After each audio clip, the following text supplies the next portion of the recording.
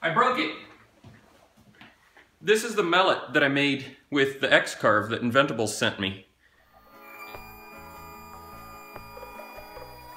I'll fill the head about 80% full of BBs. Fortunately, it broke outside, so I didn't spread BBs all over the shop. Unfortunately, I didn't get a slow-mo video of it, so I'm going to recreate that scene with the other two I have.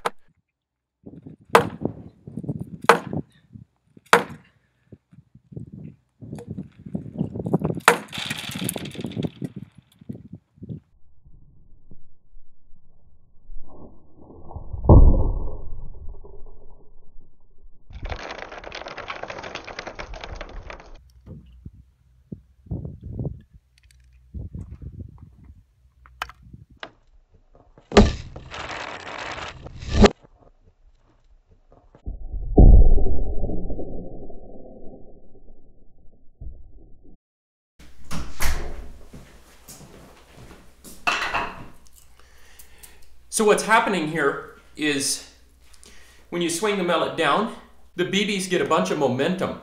And then when you hit, they have nowhere to go. And so they basically build up a bunch of pressure inside the head. So obviously if the glue joint isn't strong enough and there's a bunch of pressure in the head, it's going to blow it apart. Now, this little mallet right here, I use it continually. I can't stand to be without it. But now I was scared to use this one after one broke, so I have to come up with a way to make one of these stronger so it'll stay together. I know you're going to tell me that I shouldn't have used plywood on this, but actually solid wood is no better choice. This plywood has really strong glue joints, and you can see on about half of this, it actually broke the wood and not the glue joint. Here it broke the glue joint. But even if I were to use solid wood, these thicker outside pieces would still have to be glued on, so I would still have a glue joint. And these plywood glue joints are just as strong as my own glue joints. Unfortunately, there is just no good way to do this with wood. So what I came up with is to make this little steel capsule that holds all of the BBs. That way, if the mallet ever breaks, these aren't going to go flying all over the shop. And this is just thin wall 1-inch square tube with end caps welded on. Fill it with BBs about 3/4 full.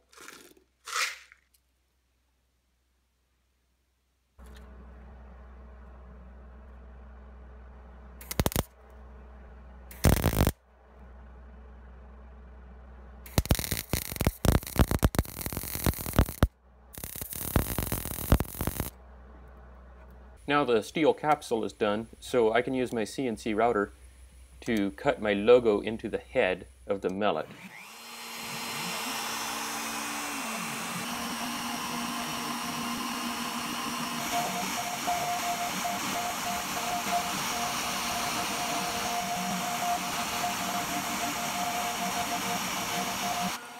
Here I'm just using the V-bit to cut around the perimeter of what will be the mallet, and that way the logos will be perfectly centered on the head.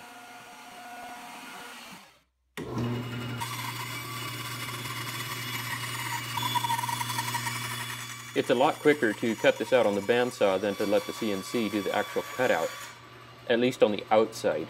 When it came to doing the inside, I wish I had just let the CNC cut it out. The scroll saw is a pain.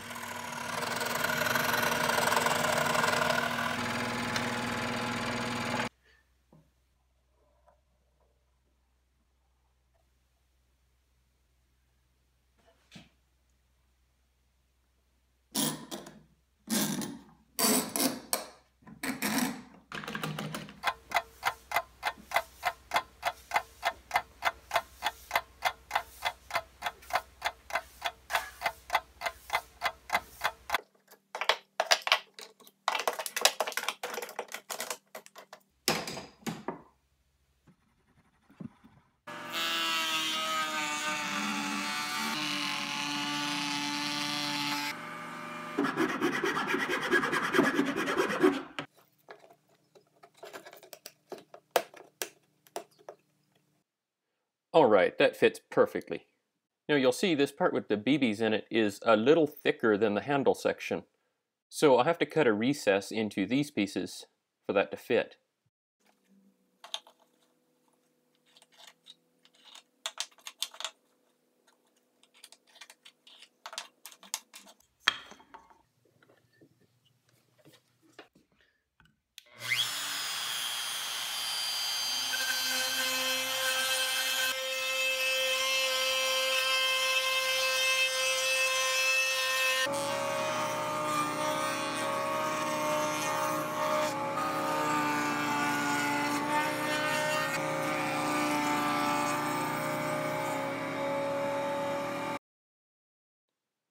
And now we have another glue up.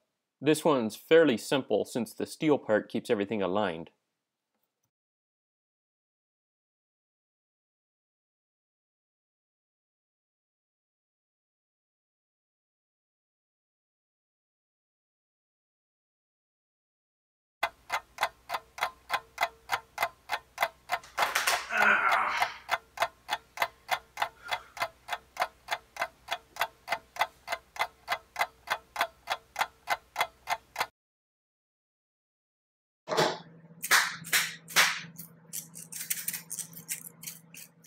Now with just a little final cleanup on the sander, this thing's going to be pretty much done.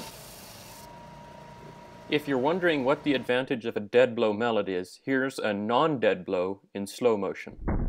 See that bounce?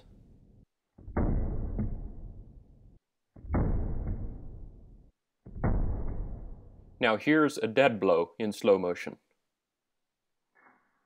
No bounce. The reason this works is because the BBs hit a split second later than the rest of the mallet. And here's ultra slow. You can see after the initial hit, it never leaves contact with the table.